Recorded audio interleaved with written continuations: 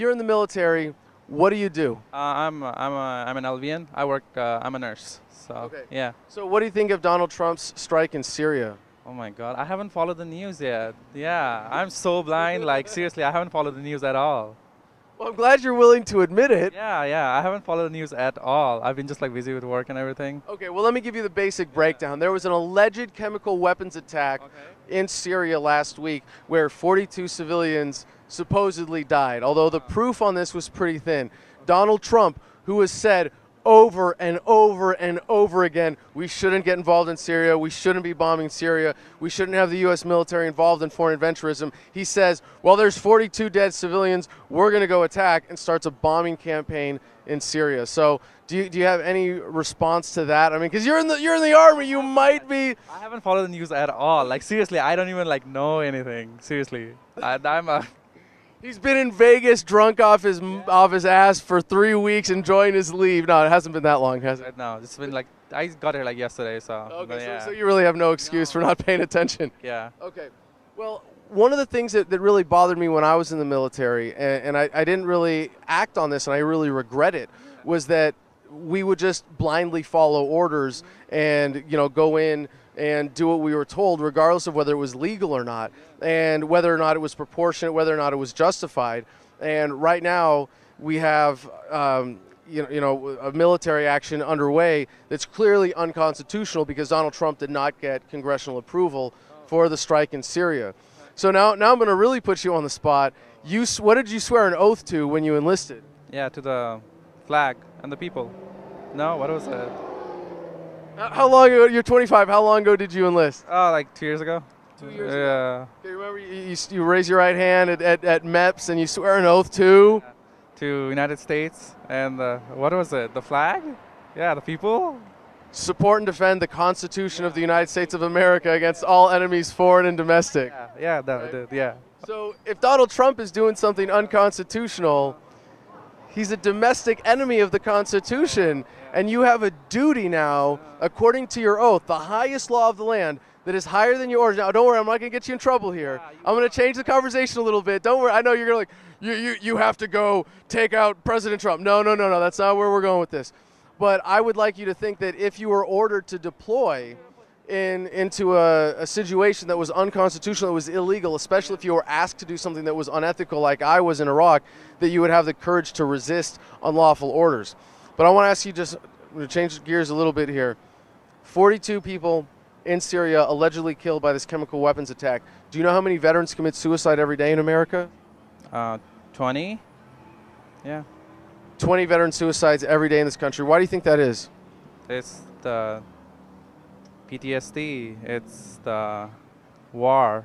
Like, yeah, the things they've been through. So, do you know what the best treatments for PTSD are?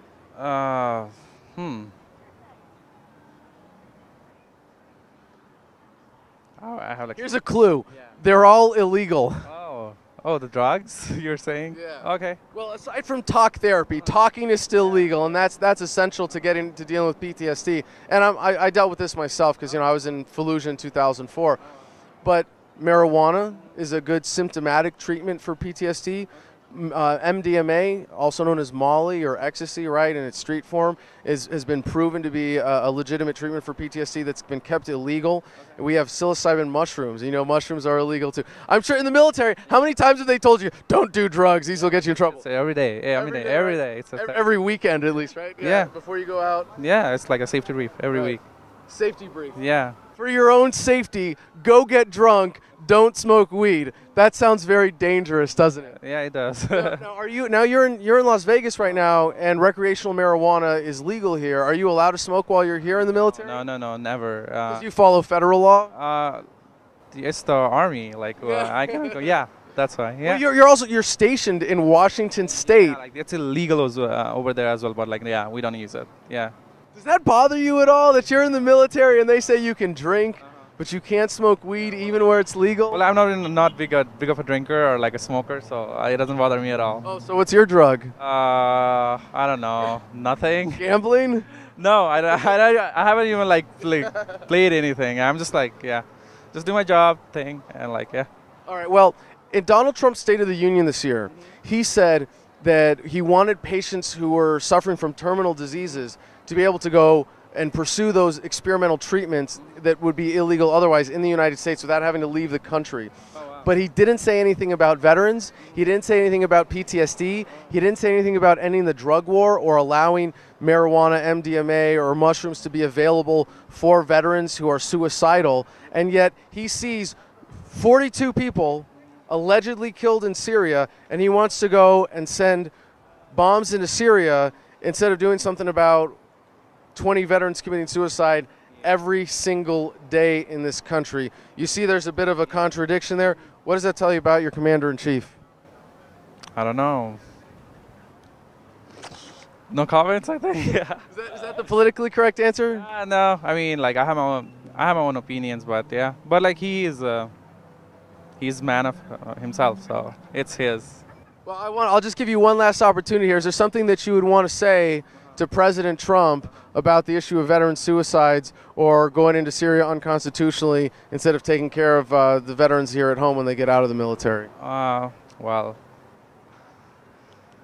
I don't know what to say to him. If I had to say to him, yeah, let's take the problem of home seriously first, then doing anything about the things that's going outside. Yeah, we have to take care of home first, I think. Yeah.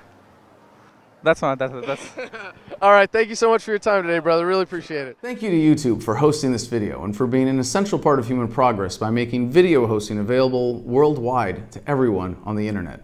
However, the next phase in human progress is here with Steemit.com and their video hosting alternative blockchain-based solutions, including DTube. And you can find that through Steemit.com as well as my own page there at Adam Kokesh. This is a decentralized blockchain-based social media network that pays you fairly for your content. Already, I'm regularly making more there with a single post than I do from an entire month on YouTube. So please join us on the next frontier of the information revolution at Steemit.com. And if you want help getting a leg up there, I'm happy to re-steam your posts and make sure that no one is starting from scratch. Just email me one of your favorite posts at adam@thefreedomline.com and we'll share it on my feed.